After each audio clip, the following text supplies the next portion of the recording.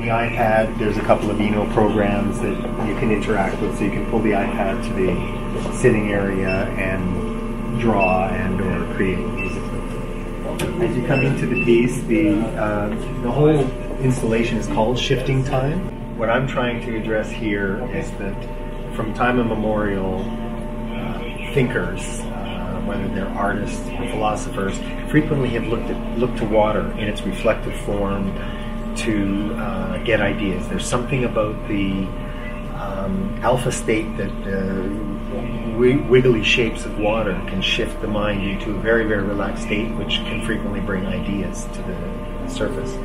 So this wall, which is the industrial wall, was about tying in the above and the below through water. So I've got time-lapse clouds that I've sped up to 2,000 times, or water reflections that I've slowed down to 20 or 10% of its normal speed, both to give us time to see the development, but to become fluid with the water. And the processing unit is the human mind, which is receiving it. So the idea was to go from the time of industry when water was the thing that drove all these things, to connect with the water source there. We come to these items here. Inside this box is the industry. So this is, it's an old fan housing from a farm. I got it from the junkyards that's in the very back of my property. There's an old farm junkyard there. And in it, I've treated old footage that, early Edison footage of the Westinghouse millwright factories. So they're building giant turbine units for dams and motors, all kinds of things. And I've sepia toned it and slowed it down so that it functions as a still artistic image. But should you choose, if you're here watching, you could be lost in it for a half hour and just brought right into that.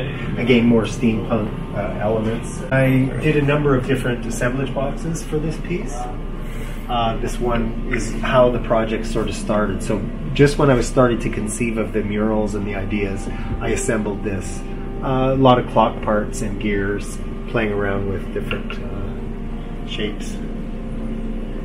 Now this, the client, Doug Souls, built this company, but what he used to do is he used to finish pianos.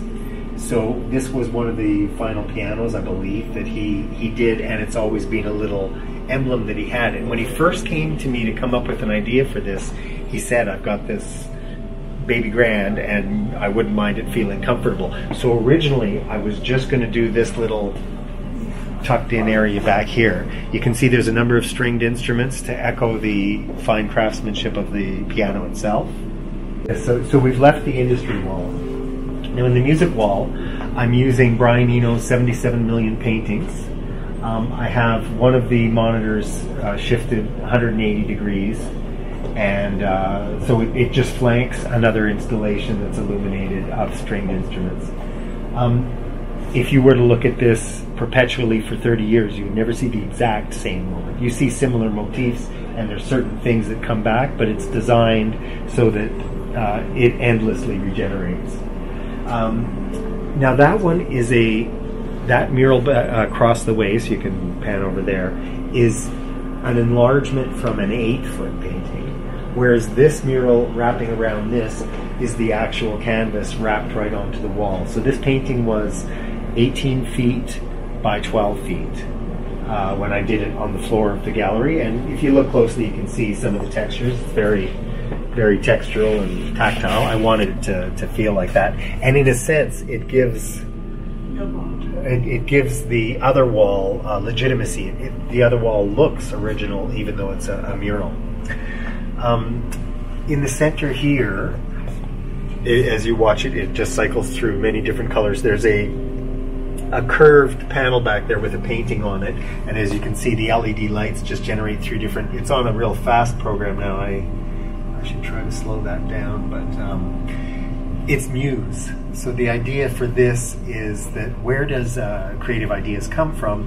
I'm suggesting they come from a place of reflection, of looking at water, or of freeing the mind to allow it to channel. And at the same time, even when you access Muse, you never have it fully. So that's why I've put it in behind there, so we don't see it all, but as you look closer, more is revealed, much like music. There's a 21-stringed Chang, a Chinese zither instrument.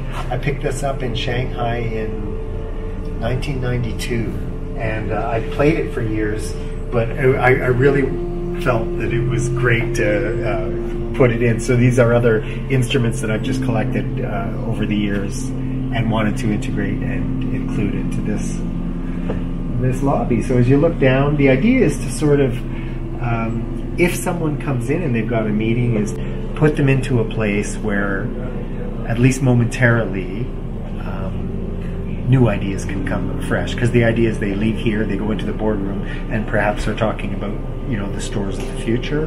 And I'm hoping that this just drops the seed towards the kind of creativity and artistic kind of things that can be included when designing space.